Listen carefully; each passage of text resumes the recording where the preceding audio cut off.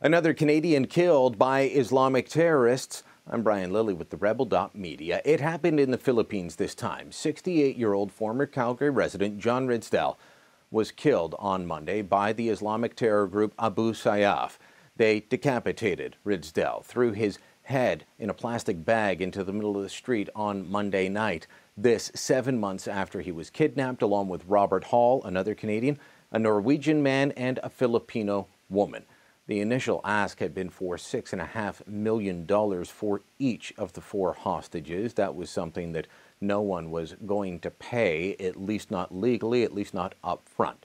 In the end, what happened? Why did the negotiations to free Ridsdale and Hall fall apart? We don't know, but we do know that Prime Minister Justin Trudeau is stepping forward to declare his outrage. I am outraged by the news that a Canadian citizen, John Ridsdale, held hostage in the Philippines since September 21st, 2015, has been killed at the hands of his captors.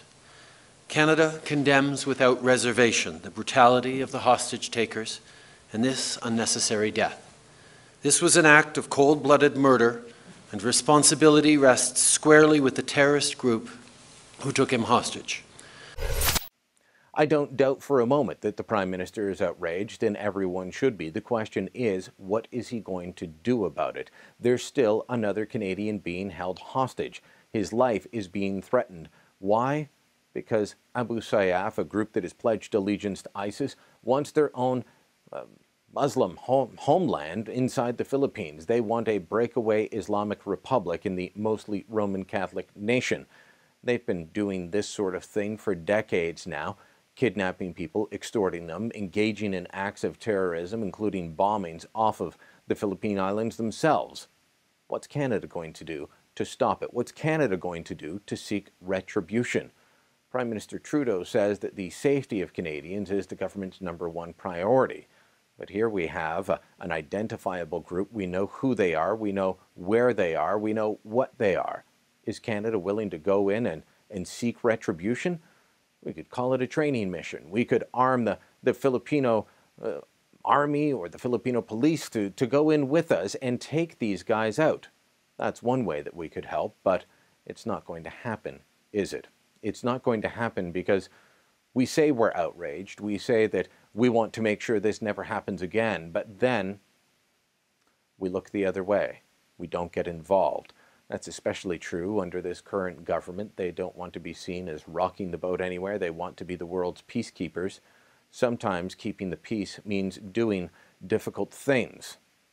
It was more than 200 years ago that the Americans were first dealing with radical Islamists who said it was the duty spelled out in the Quran to make war upon any non-believers where they found them. They were pirates in the Barbary Coast. The Americans decided they were fed up paying ransoms just to be able to get their ships through the Mediterranean, and they put a stop to it by making sure they understood that when you messed with America, there was a price to pay. Is there a price to pay for messing with Canada here? Or is it just going to be that we'll try and negotiate next time, or maybe we'll pay next time? But when the government says that their duty is to keep you safe and they value the lives of all Canadians, I'm not sure we can actually believe that. Thanks for watching. Click here to never miss a Rebel update. Want even more of the Rebel? Well, click here to become a premium member.